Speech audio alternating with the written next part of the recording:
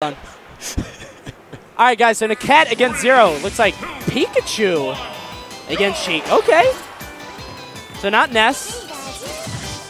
Not I Fox. guess he has been kind of working on Pikachu. But as I said, man, the other day I said a lot of people have been picking up Pikachu for this matchup in particular. I don't know where the... Wow. Oh, okay. That's cute.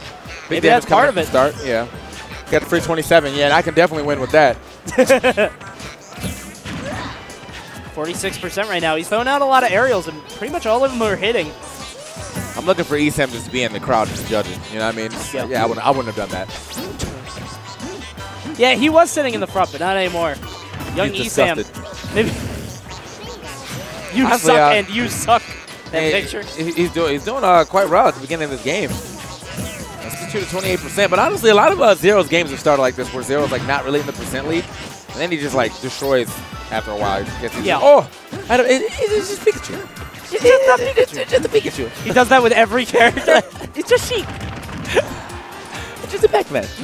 But you know what? Nakat coming through with this Pikachu, this actually looks pretty strong. He seems like he definitely knows what he's doing. I was worried about a little bit of a character uncomfortability. There we go. I said it right. But he seems like he knows what he's doing. Uh-oh.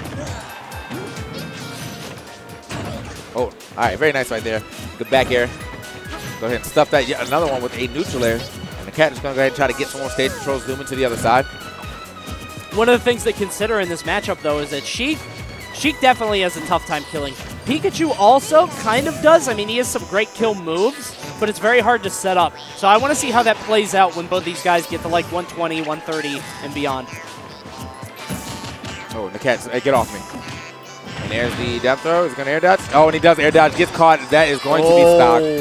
113, too. That's pretty early. I mean, Pikachu's pretty light. Yeah. But yeah, that's just, you know, the air dodge. Even air dodge late, I guess. He was, I guess, to avoid if he decided to go for the up B, but nah. Yeah, I was wondering that too. He just go for the Vanish mix-up. ZeRo tacking on some 3%. All he's doing is really these retreating fairs. Wall. Yeah, setting up this wall. The cat has to be careful not to take too much percent.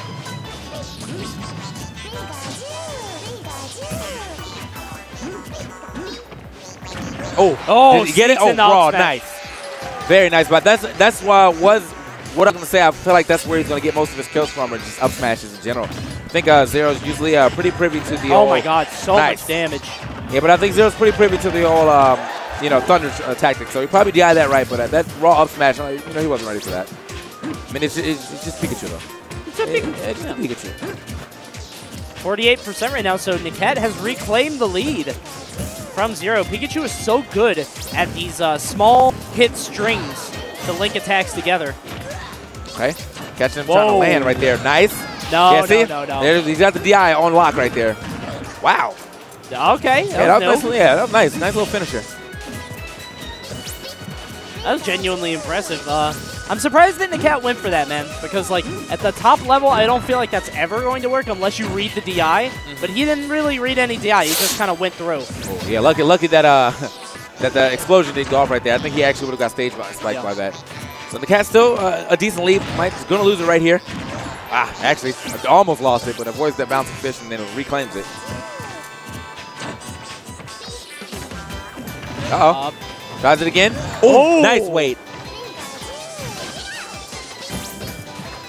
Lands right on top of him. Nothing doing. There's the back throw into the bouncing fish. The read on the air dodge. ZeRo's gonna win game one with a little baby pop off.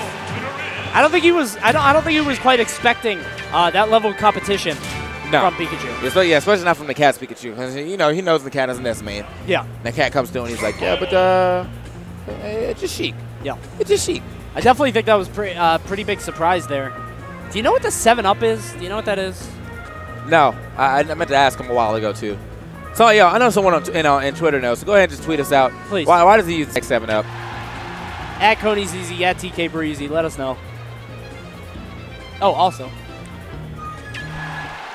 The Rock. That's good. All right, so we're up in game 2 right now. We are going to keep the level, which was actually a pretty good level for Nakat. I mean, I think he also kind of cost him the stock slow earlier than usual. But Only on the up, only on maybe the up air. I feel like he probably would have dodged that bouncing fish regardless. But yeah. But he did get that up smash kill, but I don't think that was really early. Yeah. So I don't think the stage really affected too much in the last match, but maybe that's why we're coming back. Okay. Let's see what he can get right here. So the cat actually not pulling away with the percent lead this time. But here we go. Might be able to get it back right here. Oh, it's so much damage. Nice. Yeah, very good damage coming in from the cat. That back air just such a lasting hitbox too. Like you don't even want to trade with it. Because like ZeRo went up there to try to trade with it. You know, they just set the neutral after that. Yeah. Fourth throw. Oh, that air dodge getting scouted out like every time. He's got to stop doing that. I think he'd be better off just jumping away. You know what I mean? Nakat has to be very wary about how he's using these air dodges. ZeRo is definitely picking up on it.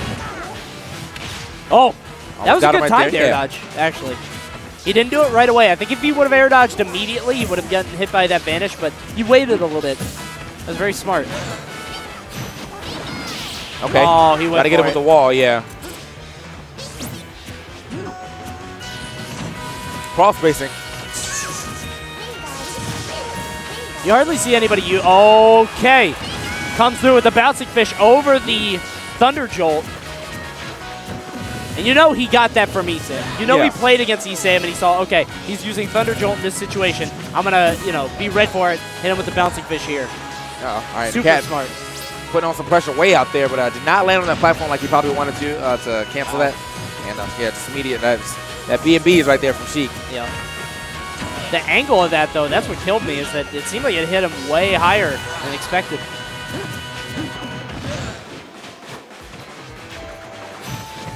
Oh, bouncing fish. Yeah, he's going to fall right into that. The cat's going to get that up smash. And despite the start, so he's got both the skills so far in this set of up smashes, though. Yeah. It's just the thing is, like, he's got it. Like, he's giving up a lot of free damage because of the air dodging, though. Like that, he's got to get a workaround around that. Like, he can get grabbed and probably get out and just reset the neutral, but instead he's getting air dodged, or he's air dodging down to the ground and taking punishes for it. So, here we go.